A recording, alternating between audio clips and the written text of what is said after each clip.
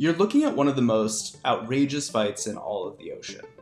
This is a fish that turns its entire face into a battle flag. Meet the sarcastic fringehead. This is a pocket-sized bruiser whose mouth can unfold like an umbrella and body check anything that gets too close. It's got a cute name, but not so cute of a temper. These fish are small, they're cranky, and the thing they love most? Their territory. So what is a fringehead? The sarcastic fringehead is a blenny, a group of mostly small bottom-dwelling fish. The fringehead part comes from little cirri, tassel-like frills above the eyes that you can see on the screen now. The sarcastic part? This is probably a Victorian scientist's sense of humor, or someone who lost a fingertip. There isn't real consensus on how this fish got its name, but I do choose to believe that it was a scientist having a laugh. This fish is defined by its torpedo body, huge expandable jaws, rows of fine teeth, and when they gape, the inner mouth flashes bold colors: yellows, oranges, dusky reds. It's a living warning sign. These fish are homebodies. You'll find them along the Pacific coast from central/southern California down through Baja California, most commonly on sandy or rubbly seafloor near rocks, jetties, and kelp edges. They prefer a tight shelter. Things like abandoned snail shells, burrows, crevices, even discarded bottles or cans. If it's a hard cavity the right size, a fringehead will try to take it on like a studio apartment. They're typically found below the surface at about 30 to 230 feet of depth, and these are a favorite for many divers in Southern California. Each fish picks a hole and commits.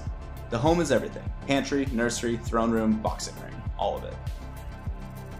Now, if you've ever seen a viral clip of two fish smashing faces together, this is likely it. Fringeheads are hyper-territorial, especially the males. When an intruder swims up, the resident pops open the massive mouth like a hand fan, transforming from small fish to "do not come closer." The gape display makes the fish look larger and advertises, "I am healthy and strong." If the intruder doesn't back down, it's on. The two lock mouths, and yes, it looks like a kiss, but it's really more of a sumo wrestle match. And then they shove, twist, and push until one is forced back into neutral water. So why all the theatrics? Scientists think it's mostly due to their desire to prevent any real injury. Instead of biting chunks out of each other, they compare size and strength with ritualized combat. Winner keeps the address, loser house hunts elsewhere. When it comes to their own feeding habits, these fish are ambush predators. They dart out to snap up crustaceans, small fish, and anything really that they can fit in those big mouths. They're basically just large, aggressive jack-in-the-boxes. Now, where exactly do they fit within the ecosystems they inhabit? Well, essentially, as mid-level predators, fringeheads help control populations of small benthic critters. Shrimp, crabs, little fish. They recycle energy up the food web. In turn, we can think of them as a snack-sized meal for larger fish, birds, and marine mammals. They also compete with other hole dwellers for shelter, which shapes micro-neighborhoods on the seafloor. One of the weirdest things about these fish is that they really do have a habit of adopting shells and using human debris to change out who's living on the bottom of the ocean. It turns this trash into an accidental habitat. It's not great. We would all, of course, prefer that there's no trash on the ground, but at least there is some use for bottles that find their way to the bottom of the ocean, and it's a very blenny activity. Now, what does courtship look like for these fish? Romance for fringeheads is real estate driven. A male with a prime den sends a clear message: I can protect your offspring. During breeding season, which is often around spring or summer, a female visits, lays adhesive eggs on the den's interior, and leaves. The male guards the nest, fanning fresh water over the eggs and chasing anything that moves. Females may lay multiple clutches, and in some blenny species, several females may choose the same good landlord, so a male's den can host multiple batches at once. Mouth displays double as mate quality signals, which is known as sexual selection according to the theory of evolution, and it means that a larger, brighter gape suggests a stronger defender. It's a classic parental investment trade-off. Males that excel at defense and housekeeping leave more surviving offspring. The sarcastic fringehead isn't a targeted fishery species and is generally considered stable where habitat remains intact. But nearshore and small means they share space with us, and that brings risks. Some of these include coastal development and pollution. we're seeing more and more runoff, contaminants, and reduced water quality stress nearshore ocean communities. Over the years, habitat loss has become more and more of an issue. There are fewer shells and crevices, which means fewer homes for these fish.